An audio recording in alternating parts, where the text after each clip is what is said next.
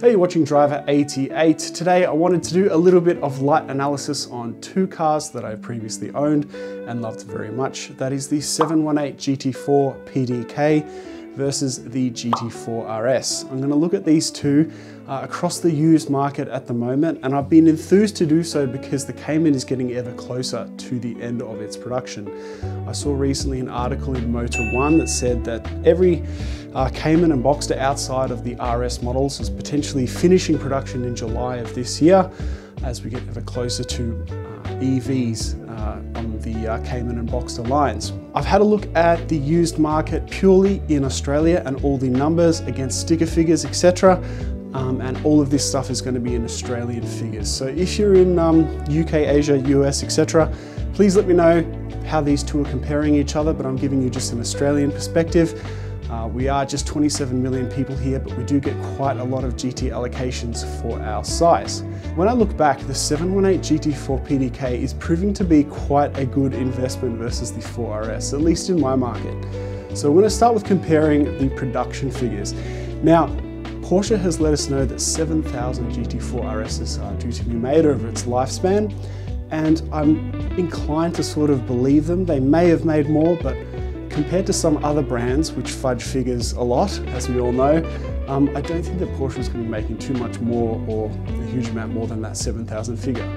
The 718 GT4 PDK, however, is a little bit harder to pin down. So the reason why I think that this is performing so well, as you'll see from these figures in a moment, is because ever since its introduction, the 718 GT4 was firstly delayed a year after the initial manual release in 2019, and then in 2021 to 23 it was plagued with all sorts of issues regarding getting parts. The war in Ukraine was causing issues. It had an engine recall which required new rods, and just all sorts of things like carbon parts, brakes, all sorts of things plagued the production of the 718 GT4, and then seemingly just as it became getting under full steam of production ended like almost a year ago now, something like 6 to 9 months ago. So that is a production figure that I'm happy if you can let me know what it is, but I have a feeling it's going to be considerably less than 7,000 in this PDK format. Here's where things get a little bit interesting. So I'm looking on Car Sales, which is the largest car website used in Australia, and the figures are 15 GT4RSs currently for sale against 718 PDKs, just 8.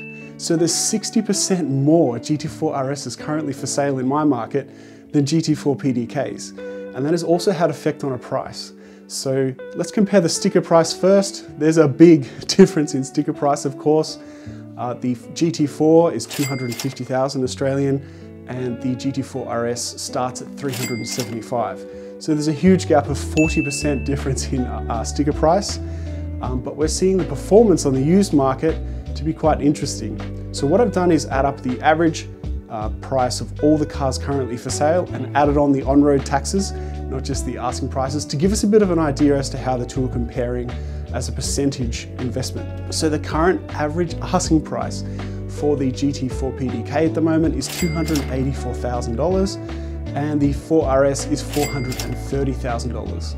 So that difference in sticker price has now completely matched itself to be a difference of 40.9%. Essentially buying either car, even though there's all this hype, all this massive hype for the GT4RS, and so hard to get, there's 60% more of them for sale, and it's actually performed on the used market at the same basically percentage increase as the GT4 currently in my market. And that I think is due to a bit of scarcity. Also the fact that there's, I guess, not as many sports cars, believe it or not, now around this price range before you get a huge gap to supercar prices. So the last bit of data that I have also is the increase in price against sticker price to asking. So the GT4 PDK has increased by 12.8% on the market against its original sticker price, whereas the GT4RS has increased 13.78% on the asking market against its sticker price. So the GT4RS has mildly just beaten the GT4 in terms of the asking price, but that does not tell the whole story. And the reason why that is that the 718 GT4 doesn't really need many options at all. It only needed sort of bucket seats. There's not really much else you need to pick to have everything you want. Whereas with the GT4RS, most people pick big options like the Weissach pack and magnesium wheels, and this drastically increases the overall price on top of sticker. So you could say that against that, the GT4 has really beaten the GT4RS in PDK form due to its scarcity and due to the fact that it had quite a limited, I guess, affected run of its time. And you know, this has also really got to do with my market here in Australia. I could only find, say, 12 GT4RSs currently for sale on DuPont registry, whereas we've got 15 in Australia. So just imagine this, we've got 27 million people here in Australia and there's 15 GT4RSs for sale. Imagine if you had 150 GT4RSs for sale in the US at this current time for sale. That would definitely tank the market, you would think. It seems that the market's much stronger in the US than the UK and Australia at the moment, probably due to the fact that the US, the S&P 500 is at a record high, much of crypto is at a record high, and here in Australia, home prices are still reaching record highs, even though we're having this big effect on disposable income and high interest rates. So they're just a few things I want to share with you. Basically, the 718 GT4 PDK has proven to be a real sleeper and has performed incredibly well in the used market. I personally really like this shark blue version. I think it looks really, really good against black calipers. And the GT4RS, there's just no cool stuff on the market anymore. I don't think there's so many boring specs that are on the used market with the GT4RS. They're all silver or black or white.